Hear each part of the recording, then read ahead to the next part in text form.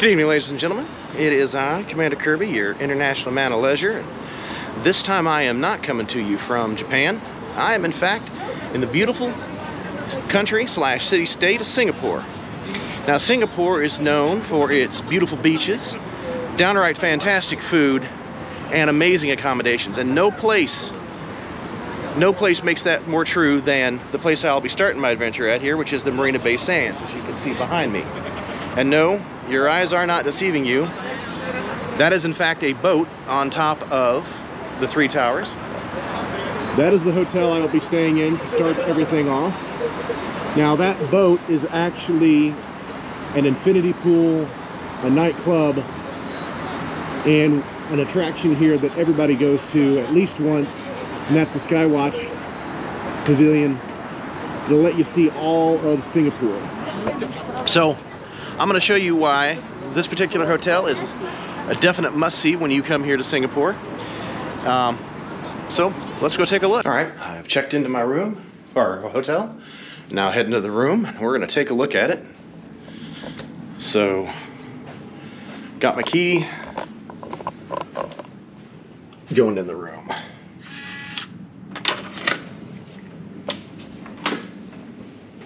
Wow, look at that hotel bathtub. That thing is a conversation piece, we'll say that. Oh, nice shower. Like the knobs are here, but it hits you from behind. And I guess that is the toilet. Yes, it is the toilet, and it has a phone in case I need to call someone while on the toilet. All right, double sink, that's nice. Of course, the complimentary things here. That is a nice tub. All right, coming back out into the main room. Got my closet with, of course, the bathrobe, slippers, extra pillow. Huh. There is a flashlight here.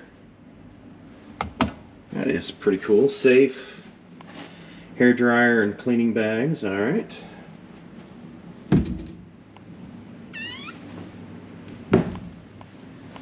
There's my luxurious king bed. This is a huge room. Now, I'm used to being in Japan where, well, the rooms are about the size of that front foyer area. So, that is nice. And look at this. Oh, I've got a balcony with a view. Let's go take a look at this. So, all right.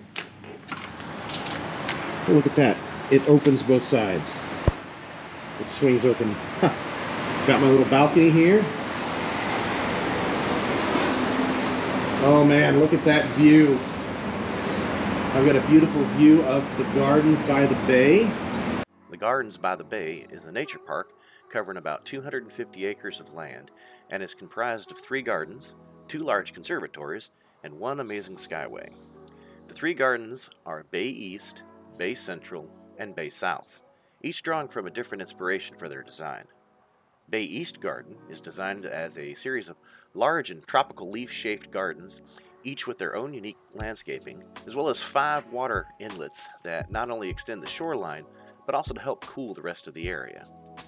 Bay Central is a link to the other gardens and has a long 1.9-mile waterfront promenade for scenic walks from the city center to the east of Singapore.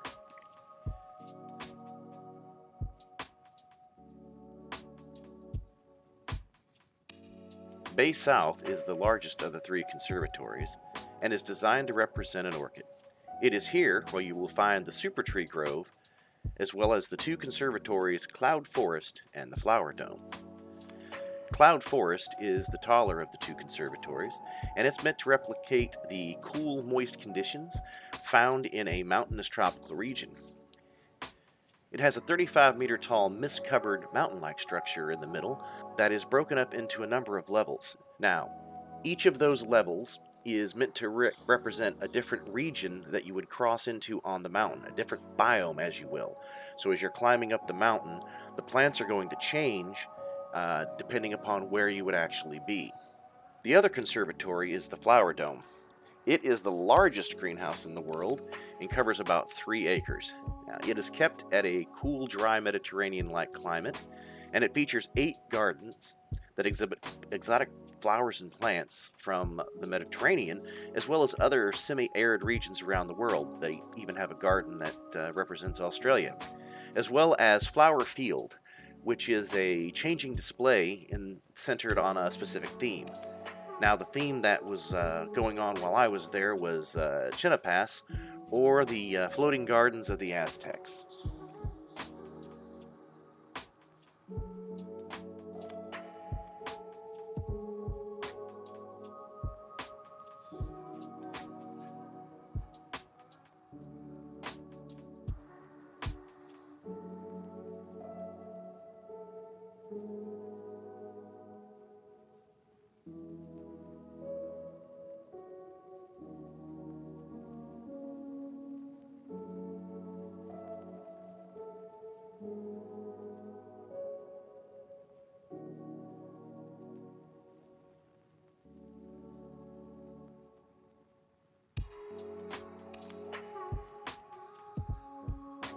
And as for the super trees, that is the 3 large structures you see when I'm looking out the window there. And there's a walkway between them that gives you a nice panoramic view of the entire garden. All right, well, I have checked into the room. I am now, I am going to head upstairs to the Skywatch bar and restaurant up there and get something to eat because I'm a little hungry. And I'll show you this view from up there. So, be back in a bit. All right. So one of the great things about the Marina Bay Sands Hotel is this amazing infinity pool they have on top of that giant boat that spans all 3 towers. I mean, You get to swim in this beautiful pool, looking at this amazing view. but maybe you're not wanting to swim. Well, they also have hot tubs on the other side, periodically spaced, so you can lounge there. You can get a nice tan. There are 3 restaurants up here, Lavo, Senpai, and C'est La Vie, each offering a little different fare for you. But I'm telling you, this is great. This right here is worth the price of admission, ladies and gentlemen. Now, unfortunately, the pool is only open to hotel patrons, so if you come here, you will not be able to come up and experience this view from the pool. But way on the other side, in the other tower, there is the Skywatch Park. And you can get there. It is a charge, but it will take you all the way up to the 56th floor, and you'll be able to see this whole view from it. Beautiful view of Singapore. But again, like I said, if you're not up for that, if you're wanting to do something more relaxing like the hot tub, You can see a beautiful view from up here of the ocean, all the ship traffic, and even a good view of the Marina Bay Garden, or Marina Bay Gardens by the Bay. That's right. Down there, Gardens by the Bay, that huge, beautiful park.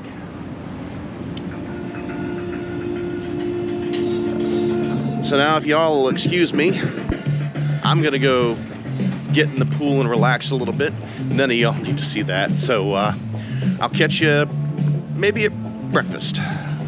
All right, so one of the great things about being here at the Marina Bay Sands is I get access to the Sky Park. Now, non-guests can come here too. It's gonna cost you, what, about $15, $20, but it's worth it because this view It's the best.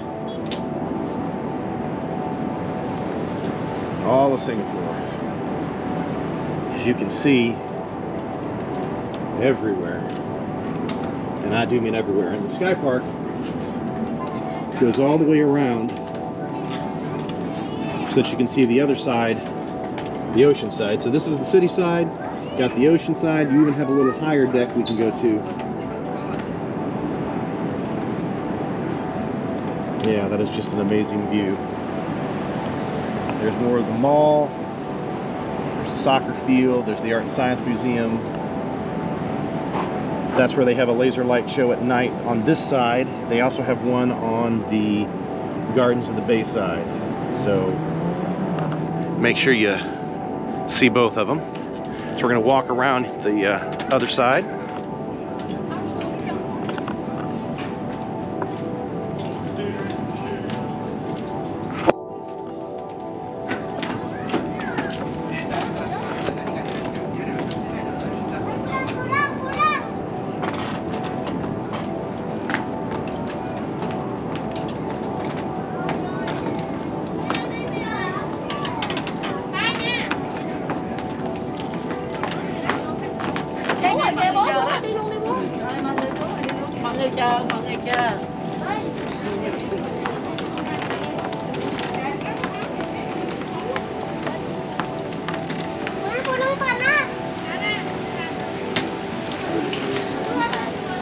You can also access the restaurant C'est La Vie from up here.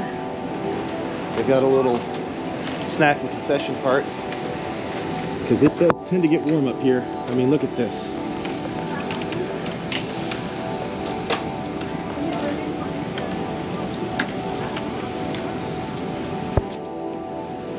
I mean, you cannot beat this view at all.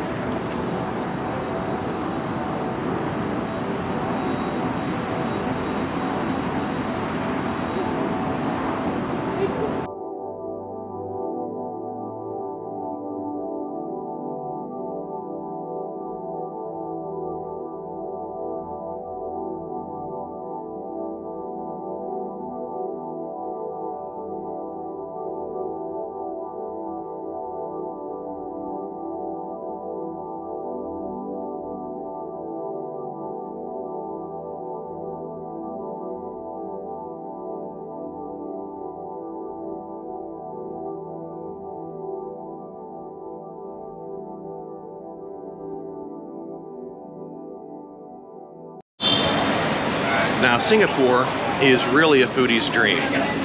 Now, as I said before, one of the things Singapore is really known for are their hawker stands. They're places where you can get delicious food, just a huge variety of it. I'm currently here in Chinatown. That's the Chinatown complex is what we're in here now. And it's one of the places that you can get quite a few amazing things to eat. Now, Singapore also was, again, the first place to have a Michelin star rated hawker stand, and I'm now right outside of it. Leo Fan's Hawker Chain. It was the first hawker stand to get a Michelin star rating. Since then, the Michelin company has created the Bib Gourmands, which is kind of like it's as prestigious an honor as the Michelin rating. But it's more for your regular and casual dining, not so much as your fine dining. So I'm gonna go in, I'm gonna try gonna see if I can get there. They're pretty busy right now, as you can see. But I'm gonna try and get their soya chicken and rice. That's what they were known for. That was at the time also, it was the cheapest Michelin rated dish you can get. All right, so I've got my meal here. It has arrived. It is right there. This, ladies and gentlemen, is the world's cheapest Michelin star rated dish. I went with coconut for my drink and the soya chicken and rice. I'm gonna give it a try here. So let's get this set up.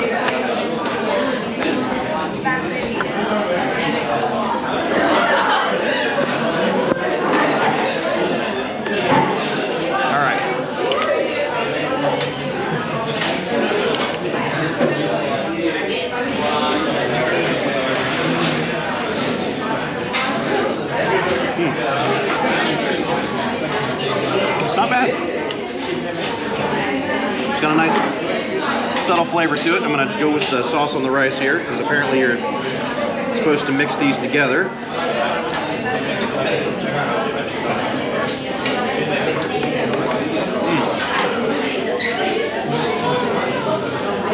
Almost like a teriyaki sauce. Not as sweet. Really good. And of course, the ever popular coconut. Oh wow, that's really good. I've never had that before, ladies and gentlemen. That is my first time to have a fresh coconut cut open and drinking out of it, so.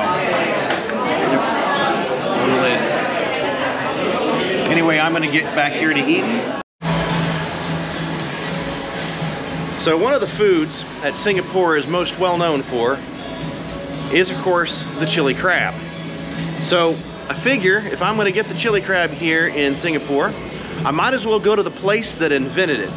So you see, chili crab was originally invented in a hawker stand, and they were so popular and they sold so much of it that they were eventually able to open up their own restaurant. And that restaurant is still open today.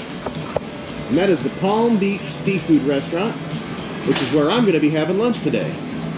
So let's go ahead and hop in here, get our table, and we're going to order some chili crab. So while waiting for my chili crab to show up, I decided that since I'm in Singapore, I should probably try a local Singaporean drink. That's right, I have ordered myself a Singapore Sling. Now, the Singapore Sling was invented sometime before 1915 by, and I know I'm going to butcher this name, by a bartender named Yang Tong Boon. So he was working at the Long Bar at Long Bar at Raffles Boulevard, and he wanted to make, again, he wanted to make a Singaporean type thing. So Singapore Sling is, of course, a gin-based drink with a little bit of cherry, brandy, pineapple juice, cherry juice, what is it? I'm trying to pull this off the top of my head here. Orange, pineapple, and lime juices. So he created that. Sling drink is just a name for a gin and juice, gin, water, and juice type drink. So he made this. I'll give it a little taste here. Nice, sweet. You really can't taste the alcohol in it. So, yeah, I can see how these are a little dangerous. You could get a lot because it's 2 parts gin, not just 1. So 2 parts gin, 1 part cherry brandy, mixed in with equal parts of orange, lemon, and lime juices. So I'm gonna enjoy this drink while I wait for my food. All right, so the first crab has arrived. The creamy crab. Now, just to give you an idea how big that thing is, there's my hand. Look at that. That is a monster. So we'll try the creamy crab first, and then the chili crab should be out soon. So I'm gonna turn the camera off and turn it over to my unknown cameraman so he can film me and the newest member of the international panel, Mr. Lewis Garrett. I'll let him introduce himself here in a second. Hi, I'm Lewis. I'm going to be eating the chili crab and indulging on this awesome experience with Mr. Kommander Kirby himself. So I'm going to do the chili crab first.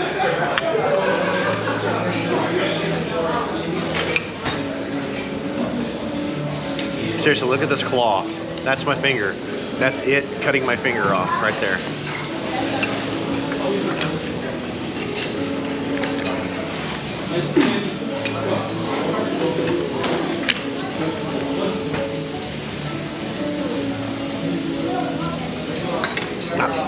That was funny. All right.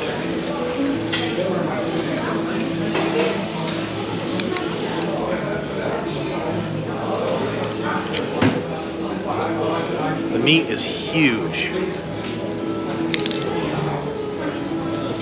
All right. Here we go.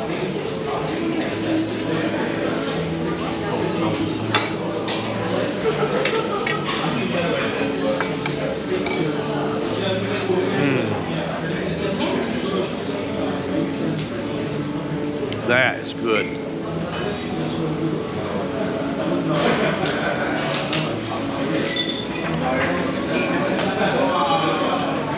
It does not have a sweet chili flavor like I was expecting. That's more of a meaty flavor with just a little bit of spice to it.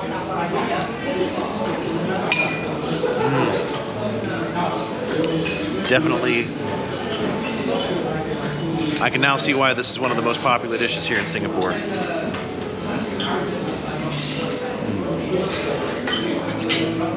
I'll flip you over here and let Lewis tell you about the creamy crab he's currently munching on. Perfect. So the creamy crab has these kaffir lime leaves. That adds a faint citrus flavor to it. And the actual natural meat of the crab is extremely sweet too. But go ahead and try this.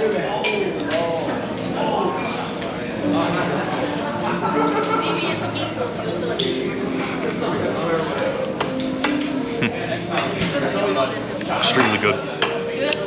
And they use a curry, like a really slight curry flavor to it as well. Ever come down to Singapore, definitely get yourself some. So we just finished our complete meal of chili crab, creamy crab, shark fin soup, and fried baby squid? Fried baby squid. All right, so thoughts on the chili crab? Chili crab, the sauce was really thick and very hearty. It had a good contrast against the sweet meat, the naturally sweet meat of the actual mud crab. So it was a good contrast. It balanced out really well.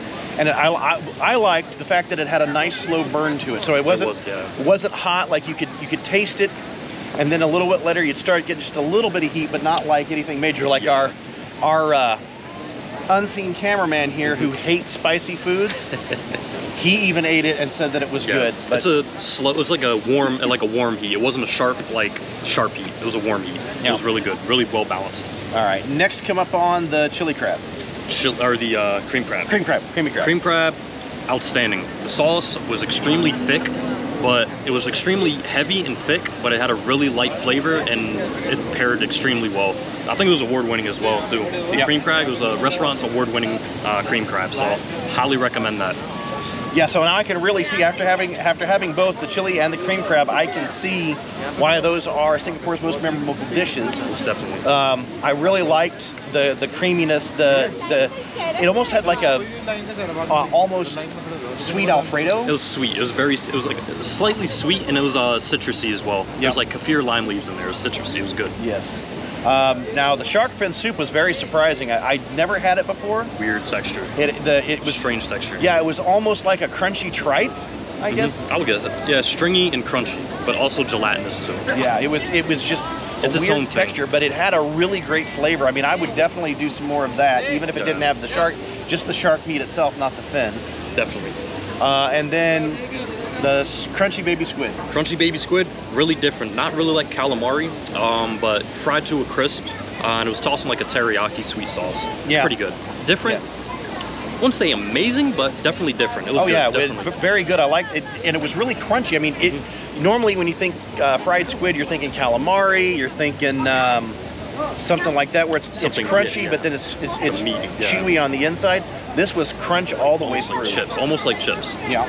Super good though. And then you had one thing that the rest of us did not. Fried durian. So coming to Singapore, I found out I do like durian quite a bit, so I've been trying to order at every other restaurant we go to. Yeah. But durian, the flavor, it almost tastes pineapple-y, onion. It's the best way I can describe it is like pineapples, onions, and it has